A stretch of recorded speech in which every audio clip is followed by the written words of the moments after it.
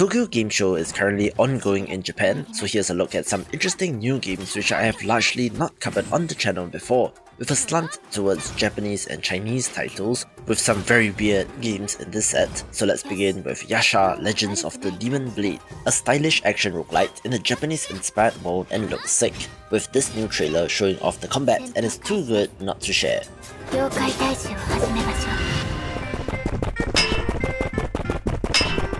One of the more interesting looking games is Ignis Stone, in that it might not look like it, but it's an action and timing focused roguelite RPG in which you're trying to master the parry system.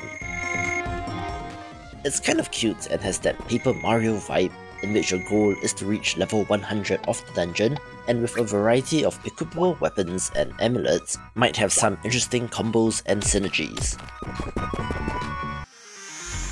This video is brought to you by Galactic Glitch Infinity's Edge, an arena action roguelite with also satisfying gameplay since physics are involved. Yes, while it looks like a space twin-stick shooter, you do have fun abilities at your disposal, including grabbing an asteroid and flinging it into the gravitational field of the play area, only for it to slingshot back to destroy your enemies.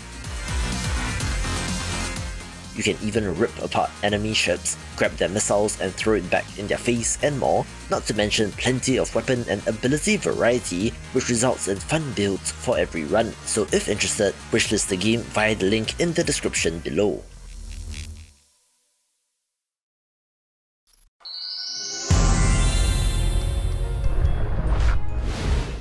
Okay, I'm probably going to butcher the pronunciation of this, so apologies in advance, and let me know in the comments how it should be said, but Yohane the Parhelion Blaze in the Deep Blue is an upcoming Metroidvania that upon some googling is based on an anime, but even if you have no context like me, it does still look pretty neat. This is the next title from Inti Creates, who seems to have found their footing after the disaster that was Mighty No. 9. Make the bad guys cry like an anime fan on prom night. With the Bloodstained Curse of the Moon games, as well as most recently, Gal Guardian's Demon Purge, making this of interest.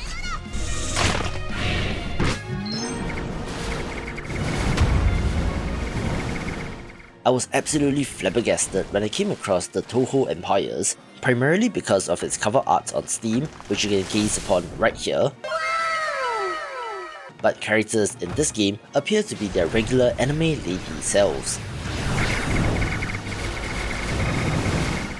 More interestingly, this is a real-time strategy game of all things, which I was certainly not expecting, down to having worker drone units getting resources, making it so weird that I love it.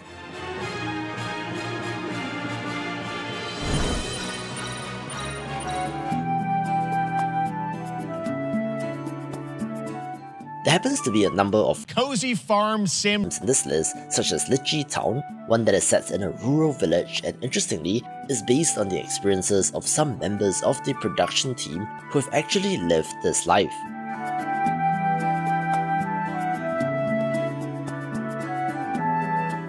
The combination of the 3D models and cartoon character portraits sure does look like Horror Island, but the more Chinese-inspired setting seems neat.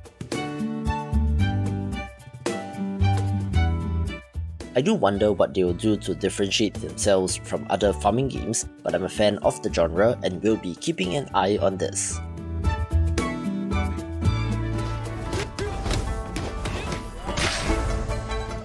This next title looks super stylish and sleek, since Skybreakers is an all-action roguelite with variety in characters, weapons and playstyles, and thankfully does not go full-on Vampire Survivors, although there is a little bit of that with enemies on all sides.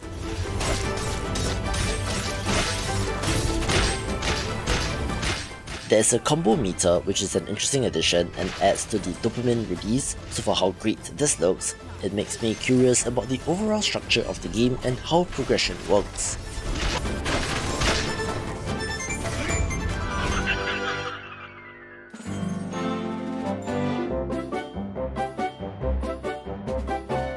If you're a fan of factory building games, Shape Hero Factory might be of interest, one that adds in tower defense and a roguelite structure to the genre, where instead of producing random knickknacks, you are instead training troops to fend off monsters to protect your factory. I do like the art style and how everything is on paper, looking like an absolute delight.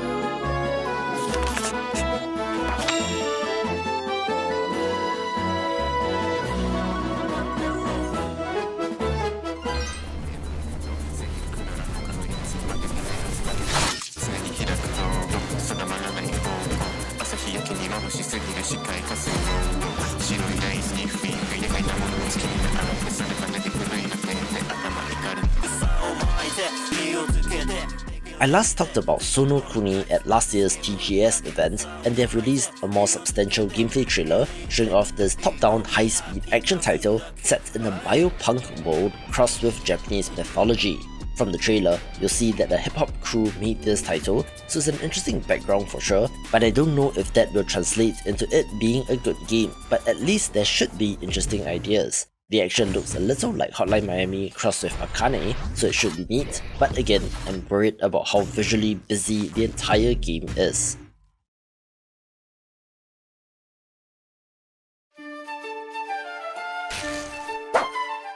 One of the more divisive things in games is inventory Tetris being more of a hassle in games like Diablo and Resident Evil, but has been co-opted as its own thing in games like Backpack Hero and now Backpack Battles as well, but despite the similarity in naming, it's not from the same developer. It's an inventory management roguelite auto-battler in which adjacent items affect each other and seems to have Super Autopaths style asynchronous multiplayer and looks great.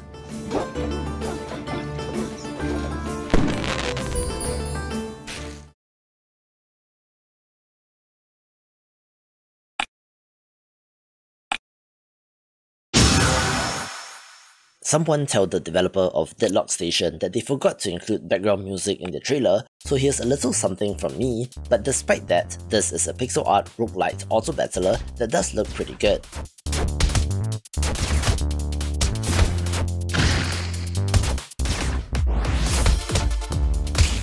In contrast with auto chess inspired games, you're not rolling for heroes in order to merge them, but rather select heroes for the run and then upgrade their equipment, having a hub base that I believe will be the center of the progression systems from run to run, and looks pretty interesting overall. Stories tell of a time when the skies were lost, and we could no longer build among the clouds.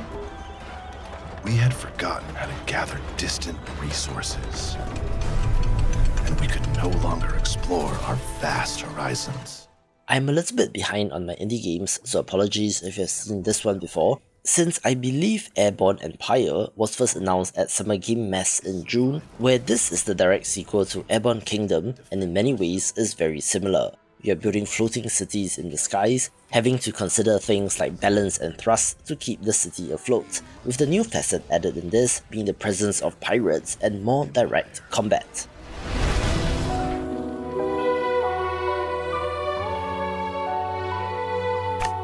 I'm not quite sure how to describe this game, but it is certainly one of the more beautiful looking titles that I have come across, where in Abyss Fantasia you play as a young girl who has to step into the abyss and descend down the hole in a manner not unlike the anime made in Abyss.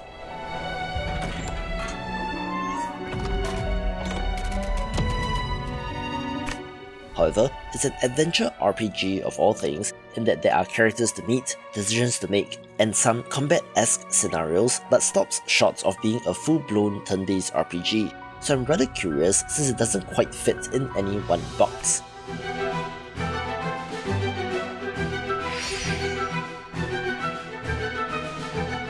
However, what is clear is the art is gorgeous, so hopefully it will have the gameplay systems to match.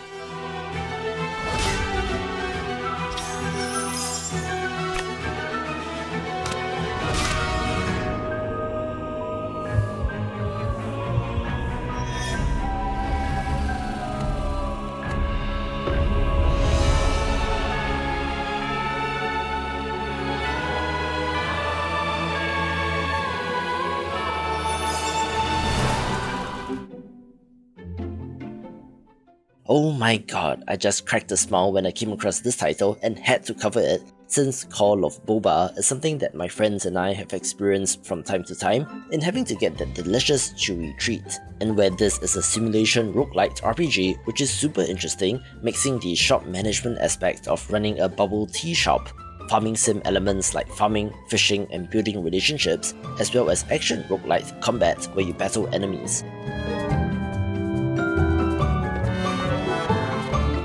Instead of inheriting Grandpa's farm, you are attempting to revive a struggling boba tea shop, where this is just whimsical and weird, which makes it my jam.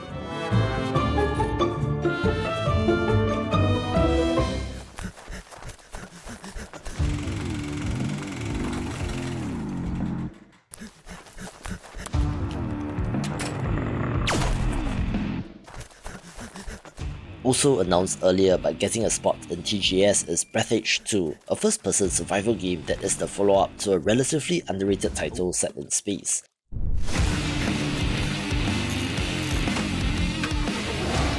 The sequel appears to allow you to get down onto planets, with a larger mission of defeating an evil space corporation, where the most interesting aspect is that the original was a tightly crafted single-player experience with no desire to be like Rust or Ark, with the sequel looking to be made with the same design philosophy.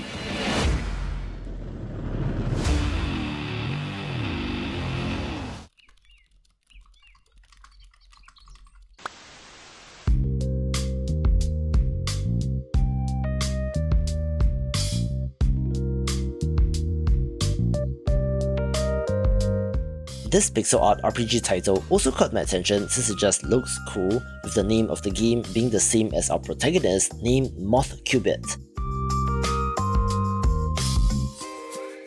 As a corporate life RPG in which our protagonist has just been promoted, so he seeks to redeem or eradicate himself, with the mysterious final process being an ominous sounding impending event hanging over it all. It's also a weird and interesting game, having yuppie psycho vibes as well.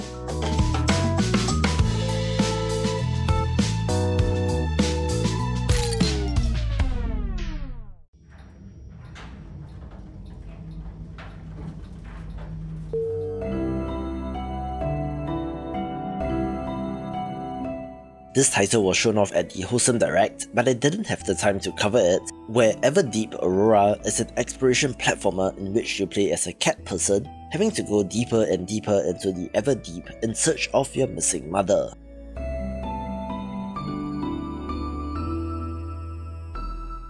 While it does look like a Metroidvania, I don't believe there's any combat in this, so it's more about puzzles and exploration, with platforming of course.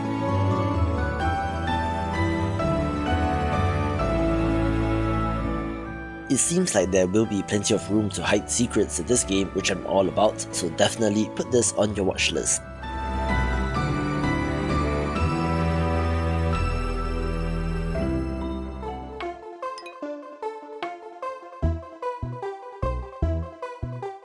Okay, I'm fairly certain this game was newly reviewed at TGS, so I hope it's new to you as well, with Daisomancer being a roguelite deck builder with an awesome look. The hand-drawn art and animations look good, especially the facial expressions of enemies, and I do particularly love the first-person perspective and how our character pulls out a crossbow to shoot enemies, for example. In addition to the cards, there are dice that you can roll to tweak the battle to your advantage, such as modifying enemy stats, Chaos. changing HP values, altering card effects and more, looking like it's for fans of the genre.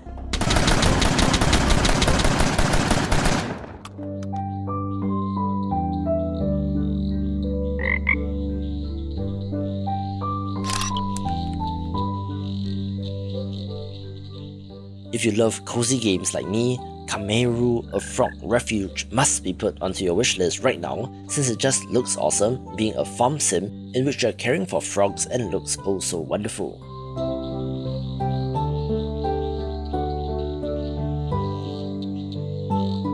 You have the task of restoring some wetlands from your childhood, having to raise, feed, breed, photograph and collect frogs in order to do so.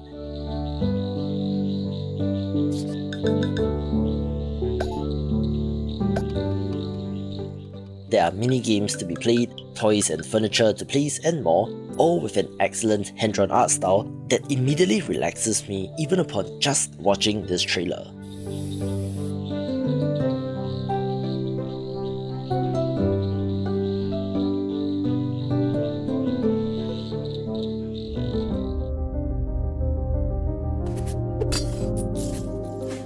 Of course, me being me, if there's a hot new Metroidvania in play, I have to take a look, with Twilight Monk certainly checking boxes in the visuals department and just looks great.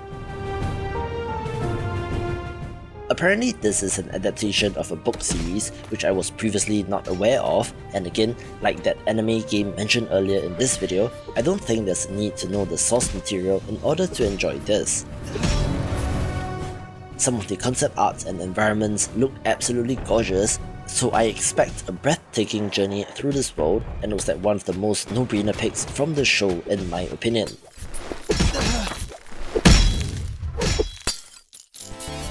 If you thought that this game's art style looked familiar, it is because Metal Bringer is from the same developer as Samurai Bringer, which is basically a Musou roguelite, and with this appearing to be their sci-fi version, but with fewer enemies and more giant bosses. You are also able to create your own mech, so take that Armored Core 6, looking fun as well, and you can find more of the best of 2022 in this video.